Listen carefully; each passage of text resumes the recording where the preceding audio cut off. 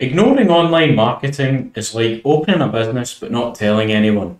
This is actually a quote from a Stephen Wesner book called The Small Business Owner's Handbook to Search Engine Optimization. And again, it's just hitting home how important it is for a business to nowadays have a website and have a digital presence. And I know you're probably already aware of the importance of having an online brand. That's probably why you're here in the first place watching this video. There's a few key features that your website should include in order to take full advantage of your online marketing. That's exactly what I'm going to share with you, so let's get stuck in. Okay, so feature number one, make sure that your website has clear and consistent branding that matches your already established branding for your business. Your website should be an extension of your brand, and that means using your company logo, using your branding colours, and using them all throughout your website to keep it consistent. Make sure the design, the media, and the tone of the copy on the website also matches your branding. Make sure you're addressing your audience and your customers the way that they would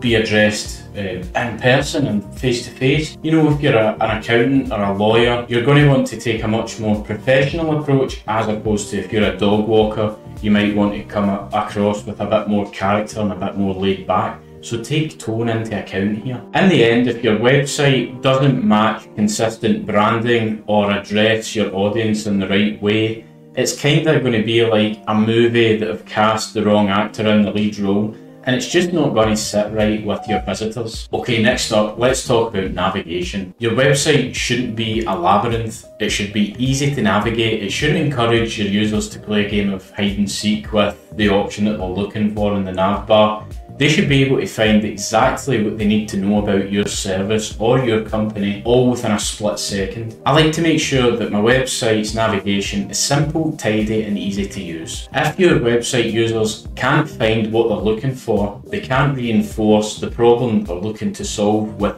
you being the solution, they'll just leave and they'll go to your competitor, and that's not what we want to happen. If there's too many options on your nav bar which distracts or overwhelms your visitors, they'll be out of there. So populate your nav bar with links to pages that are relevant in order to push your visitors towards your end goal, whether that's making sales or converting into a lead.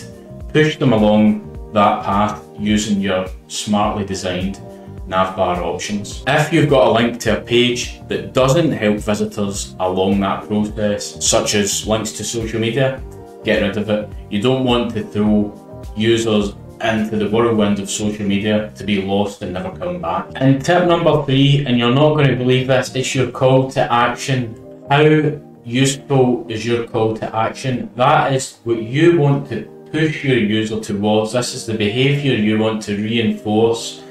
If your customer or your website visitor wants to enter into business with you or take the first necessary step to getting your service or getting your product, what is it they need to do? Remember, and keep asking yourself, why does your business need a website in the first place? It's not just for the sake of having a website. You're going to want to measure your website's success through some sort of analytic, whether it's generating sales, generating leads, learning more about your audience, you know, what demographics they sit in. Ask yourself what the purpose of your website is, what data you want to collect from your website, and from there you'll be able to craft a call to action which pushes every single visitor along that stream in order to generate more data for yourself, whether it's leads, sales, analytics, like I said. Ask yourself what your website's purpose is, and then craft a call to action which is going to push your users towards completing that goal. Make sure your call to action is clear,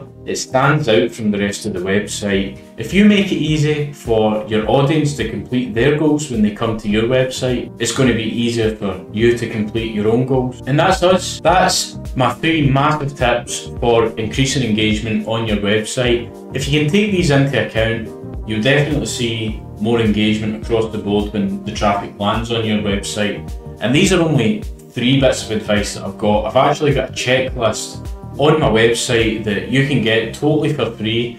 It's the process that I use anytime I'm developing or designing a website, whether it's from scratch or it's helping clients come up with a new design and come up with new ideas that are going to increase their engagement and their metrics. So you can get that for free on my website. I'll leave a link to it in the video description. But I hope this video has been useful for you, and if it has, I'd love if you could like the video.